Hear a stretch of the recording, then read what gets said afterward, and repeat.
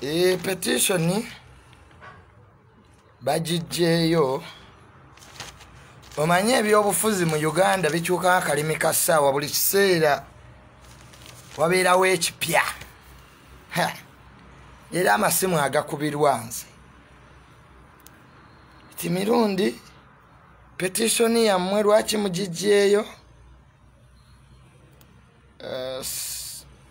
yes petition ejiddwayo eya National Unity Platform mu kooti ekintu by the way bulijjo kyensiiba nkola ki njogerako nembagamba nti kooti za Uganda n'abalamuzi baazo tetubayinaamu bwesige ebyobufuzi mu Uganda bikyuka akalimi kasaawa. So petition yajiddwayo tugijeyo mu kooti petition naye nga ntandika live y'olwaleero nsooka okujjukiriza tenamba yange eri enkadde tukyaliko eriko eri 070 96415 emu 070 9640 151. That is my current number. Nebaza omwami aliyo London yankubidde jjo n'abaako dollars yankasukirayo abantu bebweru mwebale tetuli eno ku ground emirimu tukola ki tukola petition ya National Unity Platform ejiddwayo ekintu bulijjo kye tubagamba nti kooti za Uganda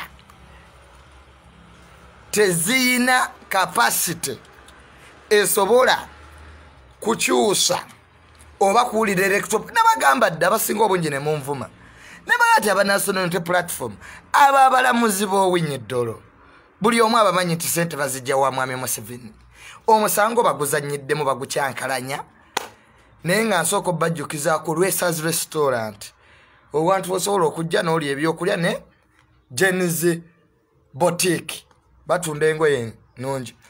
Kakati, what is the next plan after the petition withdraw?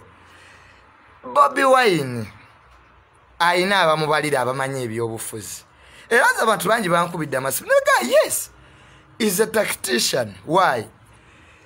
I told them, do not legalize Museveni's presidency by going to court. Era ekyo kyo nenkisimbako essira abasinga obungi ne banvuma biki mirundi totegeera nebagamba you are mufudu obukulembeze bwa mwami Museveni, you are legitimizing it. Tewaliyo international community gyogenda gendamu nga ne kooti yaluulinze. Kakati aba NUP bagezi nnyo.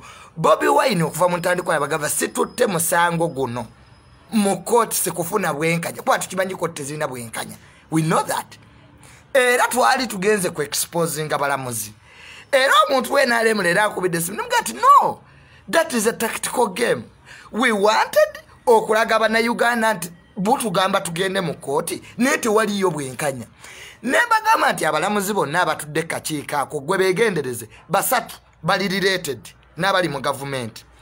N'ogamba nti affidavits eza evidence ozigaanyi gw'owinnya eddolo ozigaanyi naye nga waliwo video eyalinkinze nga baagenda mu State House basirikale mwami Museveni. Kakati gogo omusango oba ogusigalamu lwaki? Because Bobi Wine wanted to expose court. Era tusigaze nga tewali muntu agamba nti mwandikoze kino. And one thing that abantu kye batamanyi, Museveni is fighting whites. Alwanagana n'abazungu.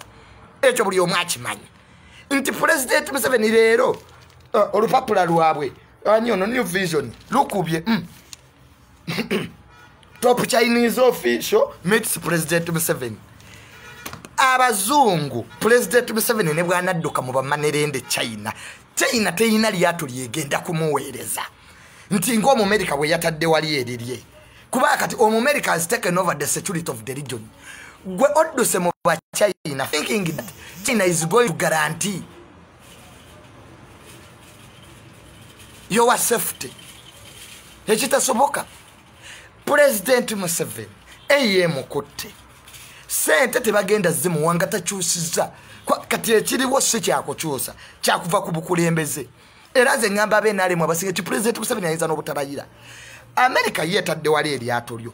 Even if you run to China to the money lenders, government ogirwanire ku money lenders China, tekigenda kuyamba government yen. And America bringing its warship, it doesn't even stop on security. Even the judges, muzanyira misango bajja kutera mu try after 10 years nga tulinya mu America. Kubanga abali mu government babye nnyo obugagga ne babutwala mu America.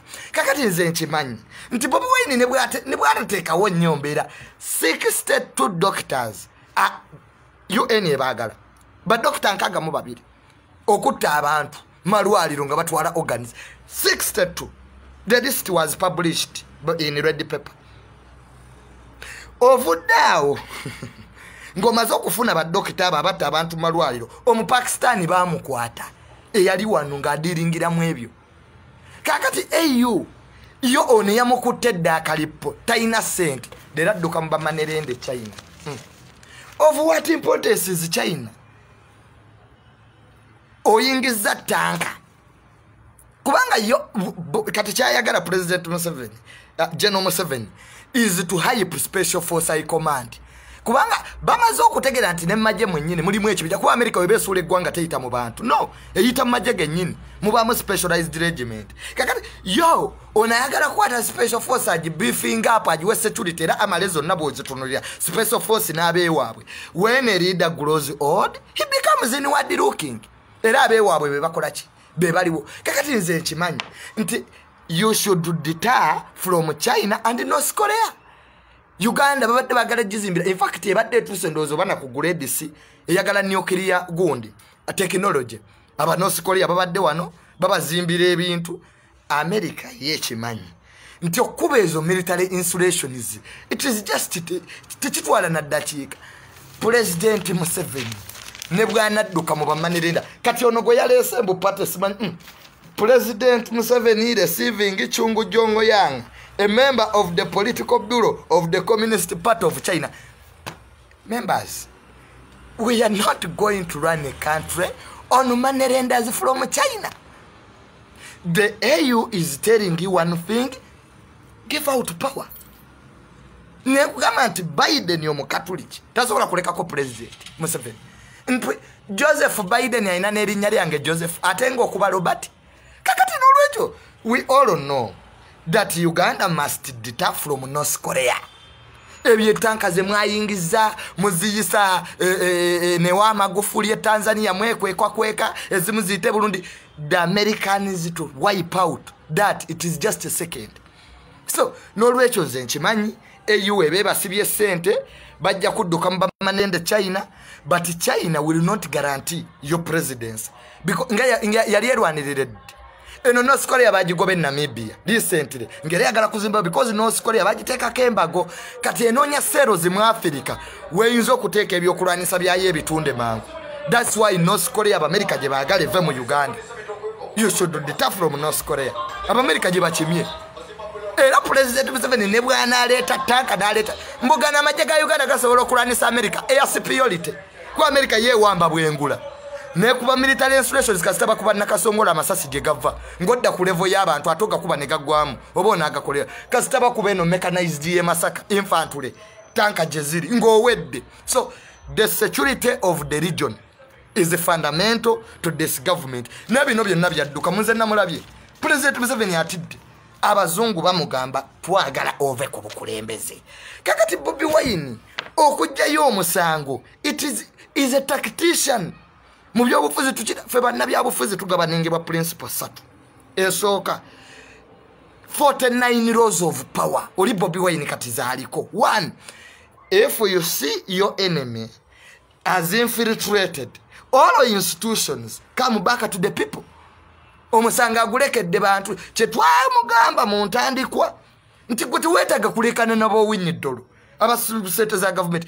Omusango guzze mu bantu omulamuzi bamukwateko wivwe muveemu. Yes, omusango Bobi Wine agutulekedde abantu tulabe ku balaned judges n'ebyo ebyokusala nga bali ku masimu. So Bobi Wine, it is good, has withdrawn the petition because the courts were infiltrated.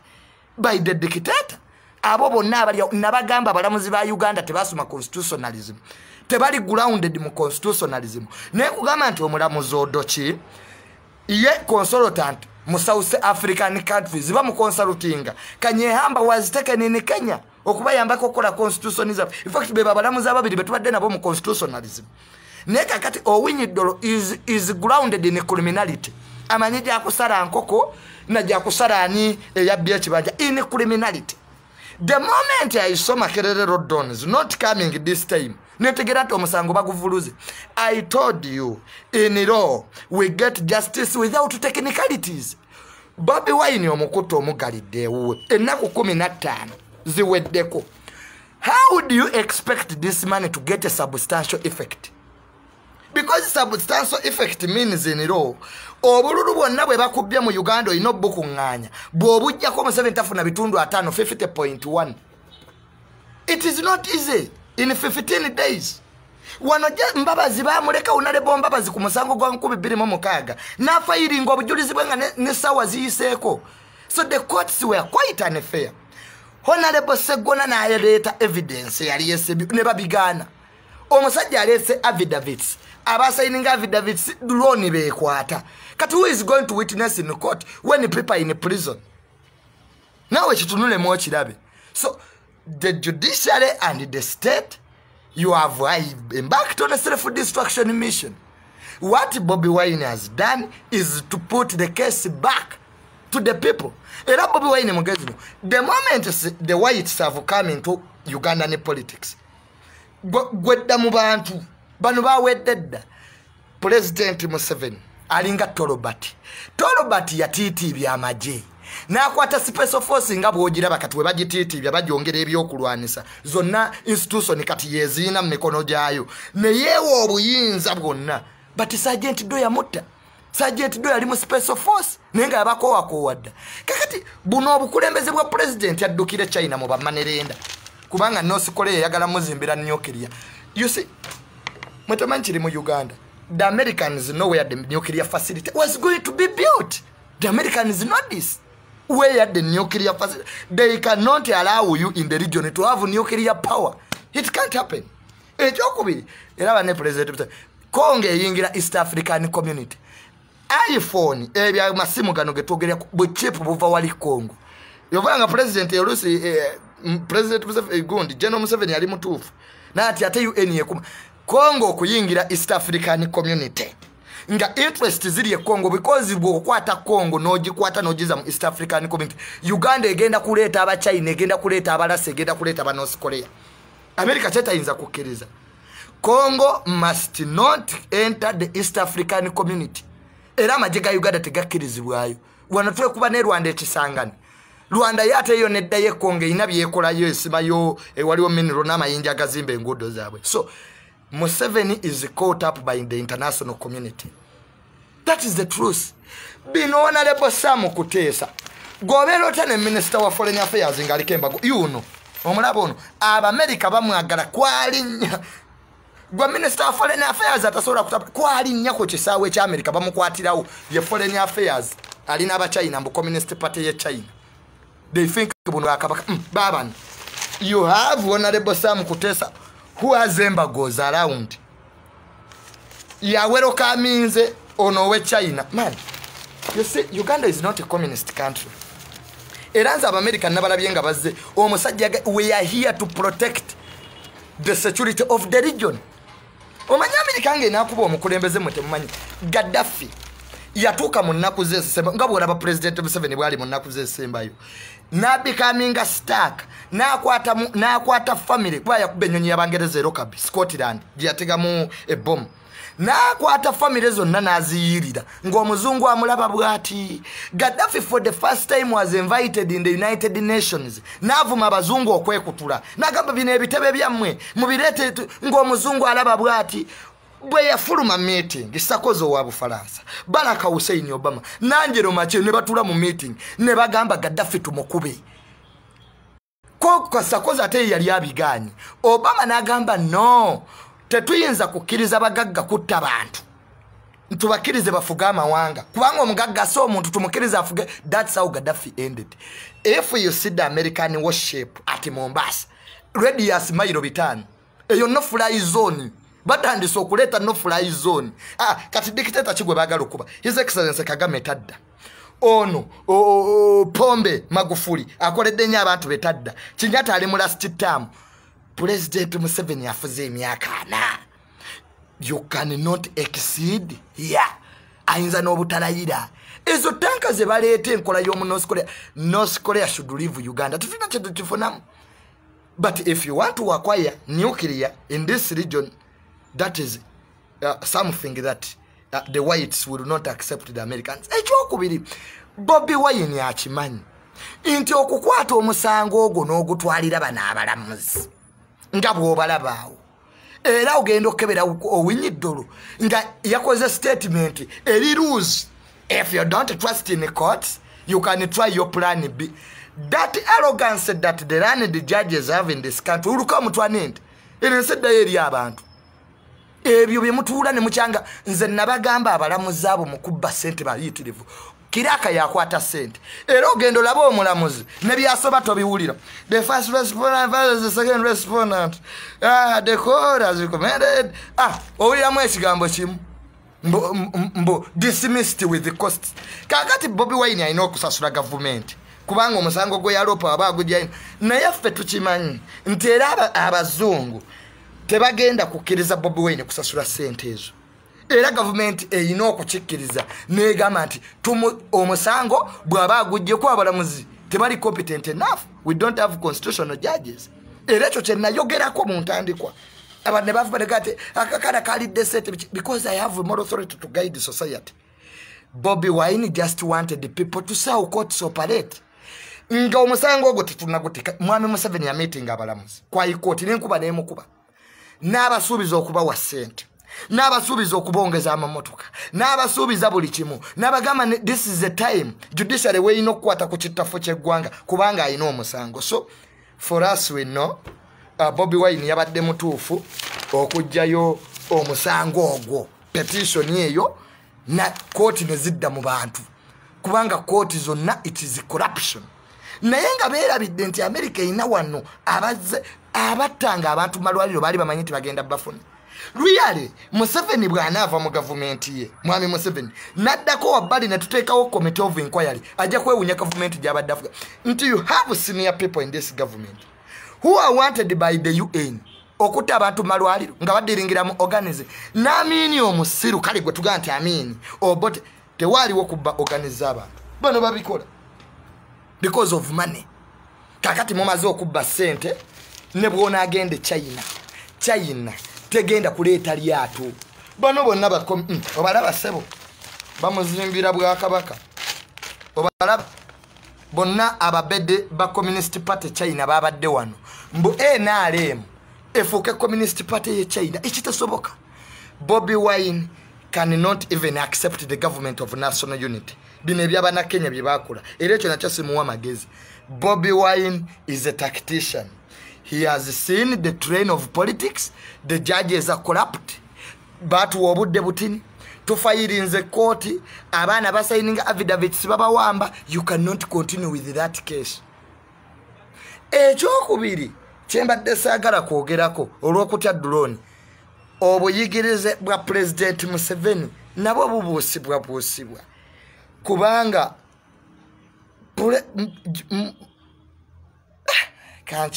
naye ekyo kinaaba kyalulala. I will analyze that next time. Omanyi nze ndi wano waliwo byenjira nenkola ki nentuusaamu ninga nti akino kankireete kati kino nja kireeta kati. But abantu ba NUP omusango ogwo gubadde abalamuzi nze mbamanyi balooya baffe babadde tebabawadde budde kufayiringa court. Abalamuzi abasinga tebali grounded mu constitutionalism. Era ojja kugenda okusanga nga Bobi Wine atukoledde ekintu kirungi nnyo omusango n'aguzza mu bantu. We should not legitimize Museveni's bad presidency in court. Era nze abalamuzi abo bamanyi babawe billion 7 okuleeta ogwo omusango nti batandika okuguwuliriza. Yes, they have been eating money to hear those petitions era ogenda okulaba petitions zonna enkadde nga lesha eri 4 to 3 abalamuzi bana ate bali abasatu baganye balinganga abasooka okwerondamu tikati mwe mukikube ku negative bino bitwakulanga mu debate z'amasomero bwe jangu ng'oli ku positive side fe tubeere ku negative after all government ejja kuwangula. So we should embark on mobilization. The whites are here to help Uganda and the region.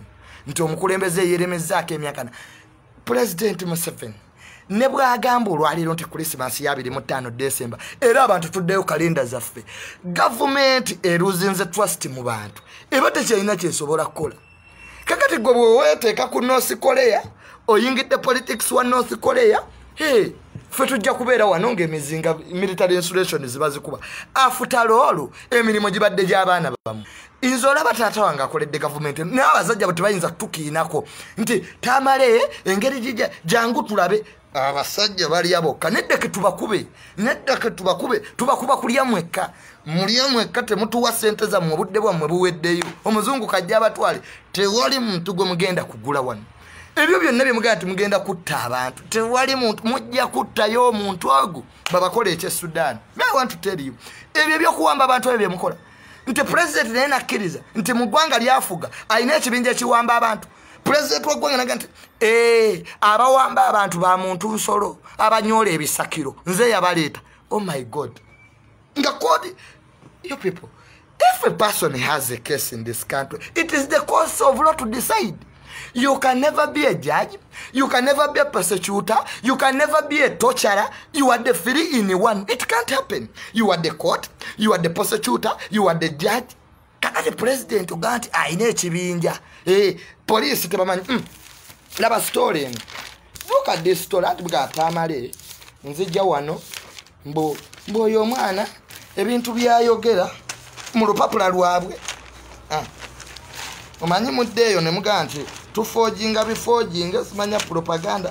What is this story? I have seen a story in the newspapers today. Where is the story?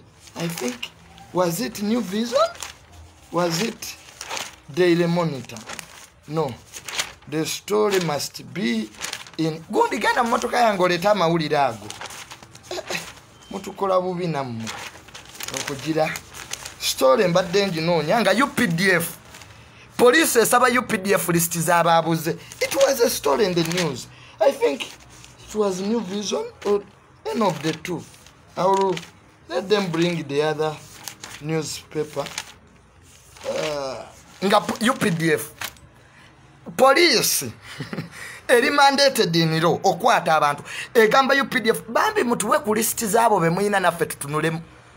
Boss Omumerika kayingirewo ate omuzungu tasonyiwa nalabye nga atudde ne European delegates. President Museveni ne bwaneekaza America eri mu kuzimba embassy. The moment you see Americans building their embassy, you know waliwo kye beetegekera. I want to tell you, this country we are going for doom. We are clinically failed state. Omanyi oyinza okuba nga oli mulamu ng'omutima gukola akataago kakola naye nga ebiwoowoolo byafa naye nga wooli omusawuleka you are a clinically dead person. President ayina abanyozi b'ebisakiro bakomando be yaleeta nga ne security tebamanyi. My goodness. So eggwanga lye tulimu lyeryo drone. Naye mwe abavuga drone njagala okubagamba ekigambo kino mukwatanye abaana b'abantu naye ne kwamini bamalia Mungu abakola ebikolobero famire zaabwe tebazimanyi. Ojja kuwamba omuntu wano nga famire yo bagimanyi. Bwe muba bye mukola bituufu lwaki mujja mwekapisa? If what you are doing is sensible, lwaki ojja okwata omuntu nga weekapise? Nze kasita nalaba Aisa abasajja kabaka awangaale maaso mugi yagamba nfukamira wansi n'ensabira eggwanga lino ne mmanya kye twolekera kikulu. Omuntu n'avuga drone. Omusajja ejjo yazze mu restaurant nga atudde endya mmere ajjidde mu drone ye woteeri yonna n'edduka n'abakolamu ne badduka nga balowooza bazze kwata abantu. Kakati tuzzeeyo ku mirembe gy'Amini, tuzzeeyo ku mirembe gy'Obote. Bobi Wine has helped us. The intellectuals do not legalize. Legalize Museveni's what? Presidency. Ey'obubbi. bakiriza nze nalaba president Museveni kubanga anirayike ono byabakama oyo electoral commission byabakama yabaga mu bakalulu ne DR form zino okufaanagana kakati oli yingini ya badulu kigunu babanganga ne declaration forms tezikwatagana olwalera abana abakuuma akalulu declaration forms ezimu amajega zina we lost over 2000 of them kakati omuntu owinyi ddolo ne bagwa first test abasipulimulo balamuzimwe ne mugamba nti okuva n'olwalero ku musayi gwa Honorable Mbabazi omuntu wa ddembe because oyo omusajja tamanyi kye yakoze. His ruling okulemesa Bobi Wine okuwaayo obujulizi. It is a precedent that has been set. Ojakera kumaje bakubbe ekibanja kyo. Omulamuzi agamenti a precedent was set. Tekoma ku musango gwa Bobi Wine gwa constitution. Wabule ekwata ne kuttaka. Omuntu ajakera abbe motoka bagaite obujulizi obulese ki? Obulese let. So we don't have constitutional judges in Uganda. The whites have come in. Emeri y'Amerika eri wali singa baletayo n'endala nedde ekyennyuma onayagala kukwata East African Community Congo agirete mu East African Community. The whites don't want anybody who plays with Congo. Era wokwatira ku Congo leero nebira Bufalansa egwa minerals ezisinga amasimu ga iPhone yago gemulaba gemukwata chips ziva Congo. Kakati ono yasoka n'agenda yo nabbo gwasoka ne tubbembaawo tukyayina ebbanja lya Congo. Uganda lyeyina okusasula mpaka nakati tutusasula abakongo ababbe mbaawo ze Congo tubamanyi bajjeno b'amaanyi mwe ababbe mbaawo ze Congo ne mutusasuza ne mubba golodi Congo ebbanja likyaliwo. Olaba ono omusajja owinyi ono gwe basibidde mu kooti y'abazungu ICC njagala obbabulira singa President Museveni yeegendereza ajja kubanga oyo omusajja. ICC is moving closely on African dictators. People didn't know. Ono Laurent Gbagbo wa Ivory Coast bamugira mwanda we ya mu banka. Ono wa Ivory Coast yali yeremezaako. Bamujja mu banka bamukuba akalulu. Nakola ebya President Museveni. Nabeerako nga bwolaba. Ebyajje no Museveni byakoze. Nenga bamukubya akalulu. Abazungu ne basirika bwe bati. Omuzungu nakakale. Fete tuyina buzibu. Yerayiza alabe. Yerayiza alabe. Bamujja mu banka ngali mwanda we. Laurent Gbagbo gwengamba wa Ivory Coast. Takati n'olwekyo kooti za Uganda bwezito bwezifaanana aba NUP tulina okukola ekintu kimu. Tuyina okusigala nga tumobilizinga. Because kati dictator amaze otegera nti is surrounded. This is the first time abazungu we bayingidde nnyo mu Uganda ni politics. Yes, bamini baleetebwa amini yaleetebwa Bangereza. Erobote nga tebannamuwambe Singapore. Cameroon Prime Minister Bungereza yaga some presidents are here making nice speeches but you never return to your country as president. Obote teyategeera. Abangereza ne bakwata amini. Era President Obote bwe yali alwanaga ne President Museveni baleeta ba North Korea commandos wano ne baleeta Katuusa. Katuusa is a North Korean word. Abaganda bo era okuvedda tebagala bya basumbuwa ne bagiyita Katuusa but it's Katusha. I think it is a North Korean word that means distance. Ekintu ekibalukanga kikuba wala Katusha. Obote abazungu naye ne bakola ki ne bamuta. Kakati mwami Museveni okujja mu kifaananyi kyali jjo neno bamubutu baamala kugwa. How did President Museveni find himself in Sweden for 6 months? Nga family ebeera Sweden. How did he find himself there? So he knows the power and influence of Europeans. Abaleeta mwami Museveni era be baleeta Bobi Wine. Because Bobi Wine yayina ekintu kimu. In politics, when you are young, ng'oli muto, kyekintu ekisinga bulungi mu byobufuzi. Leero nabagamba nti Musalia Mudavadi, Ruto, Wetangula, Kalonza Musyoka, Raila Odinga, Ruto kyabasinga koti Ruto yali shirud, yes, tabadde mu independent family ezo, yali mu kubiwanga toko street, kati abenka n'obugagga, but muto. President Museveni ow'emyaka atamanyi we yazaalibwa. Tamanyi baddayo sibyange tamanyi baddayo bakebere wawe yazaalibwa. Manyi njagala munkwate bulungi. Drone egenda okunkwata naku zino ne recordinga. Nzo okukusabula n'ogenda osabula ebintu. President Museveni afuze emyaka 4. Nga wa myaka 8 kale ketumuwe 7. Plus 10 years. Agenda kubaawo. Kakati ekiruma abasajja bano buli wotwogera Uganda empya tebagiriimu kyovula banga batuulirako ennugu. Bobi Wine wa myaka 35 ne bw'omuwa emyaka emeka ayina basis ali mu future y'eggwanga. Bano bagenda nosanga operation where securiation yakomyawo ba crime preventers ne bawe billion meka nenga amasomero lero le balekchara bekalakasa tebayina sente. No mubuza, is that the ways you are talking about to impose people ba crime preventers? Nga twabala bakumulembe gwa kale kayihula kyebakola okuba obukubya abantu ne bata abantu. So Bobi Wine still has a future in politics. Kakati mbabazi ne bwe munamuleta ona le bomba bazi kwakati banye gwanga lyalifuga era nze sekere y'abano bannamawulire batukubye nnyo biki mwe bannamawulire ba Uganda. You are double sided. Embwaje mweyolera ejja kubalumentega. Nze nabagamba era ba journalist mbasanga nnyo. My father is a journalist yakulya ekibira ky'abanamu bannamawulire temutuwogganira. Mwamwe nnyini mukolera media platform ez'aba mafia. Wano wennyini mu COVID mukama wavuga benzi gotambuza bigere okuba obulango bwa COVID obwa cheni noyo Dr. Dana ababya sente za COVID ne bazimba apartment. Gwagasobo inako mmeka. Gwagasobo inako mmeka. Neno olaba munnamawulire akutte. Ali mukusoma ebyekibbi. The supplementary budget that was passed by the Minister of omusajja nakubira billboard eya billion wano mu COVID. Nawe munnamawulire n'okikiriza temutulekanira. Bannamawulire temutuwogganira. Mumanyi abamafia mubawandika ko mawulire mwaba kuba stories abwe ez'ekibbi. Mubateeka ko total blackout. Njagala ba media ekole total blackout ku bulango bwa government olabe nebyo nebyekibbi obiraba mawulire. Ogenda okulaba ka story katandika katini. Ulira story.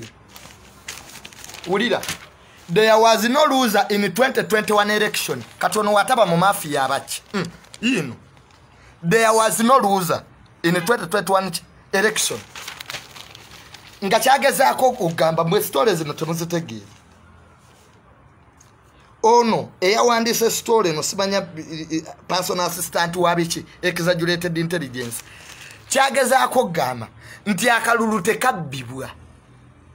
Kati munnamawulire yo n'agikuba. Ninga yaba mafia enchane bamukuba emigo military police ne mukuba emigo najjanga leka. As media you have a role to guide the society. Trump amawulire gamukuba mu America nga tegasobola kukkiriza omuntu alina character ya Trump okufuga America. The media sets the agenda of the country.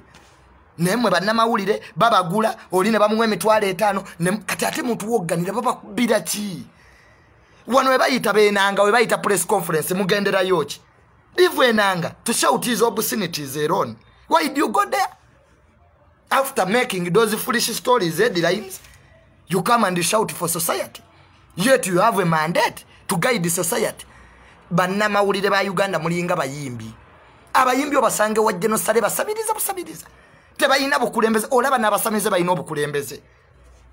Ne two institutions ziretize eggwanga lino. One is the media. Era munnamawulire wa Uganda ndaba mwekube mu bifuba. Muddeyo ku journalism eyaba kitaffe gye basoma. Muddeyo ku journalism eyaba muwonge. Muddeyo ku gali amawulire eyaba Angel Gabriel, because Angel Gabriel is the first journalist. So media bannamawulire nabalabye nga mulekana naye nga mmwe mwennyini mulya ne ba dictator. Bebe kuru muganda wange nkutumiddeko nnyo. Njagala okubira abantu listi y'abannamawulire abali asete za President Museveni buli lunaku gye bali. Bano bahandulu mwenda ne bajja ne bateeka bisitole mawulire kakati ate we babakuba ne bajja mu media nga batandika okuleekaana. Ba minister babya sete z'omuwomusote mubawandikako.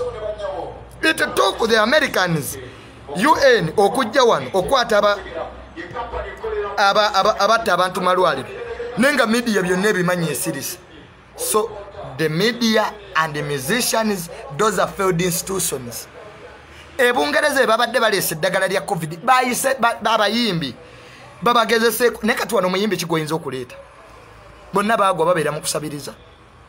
Kakati n'aba amawulire nammwe mulina okwekuba mu kifuba muddeyo muwandiika amawulire amatuufu. Daily Nation Kenya lwe tupapulo lusinga okutunda naye omusajja akukubira story nga tamanyi nti oba ono president oba kiso de ebya petition mbikomezaawo. We should go back to mobilization. The greatest problem in this country we lack mobilizers. Ekyo kyonsigala nkyogera. The plan after this petition is to go back to mobilization. Ono alwane n'abazungu be because EU buli kimu ekimanyi European Union. President Museveni sente azijja mu Commonwealth, sente azijja mu bazungu. Absence of the whites, Uganda is a third state. Tuli bankusiire. GDP bakizungu bakimanyi. Abagagga wano tebawa misolo. Ebintu byakuba masimu. Ono wayuwala ekatesu bayafirizanga Uganda billion namba. Olwalero sente yazikutte ali mu parliament agenze kulyandala. Nenga yuwala etebagikoze eki. Tebagikiri yalinze. Ne twaga mulete digital stamp. Ebintu bya government byonna bikubyeko digital stamp. Ekyo kyakomaawo. Kwabo oleta digital stamp ababyo bakola ki? Public exonerating. Tusinkane ku Lwokusatu.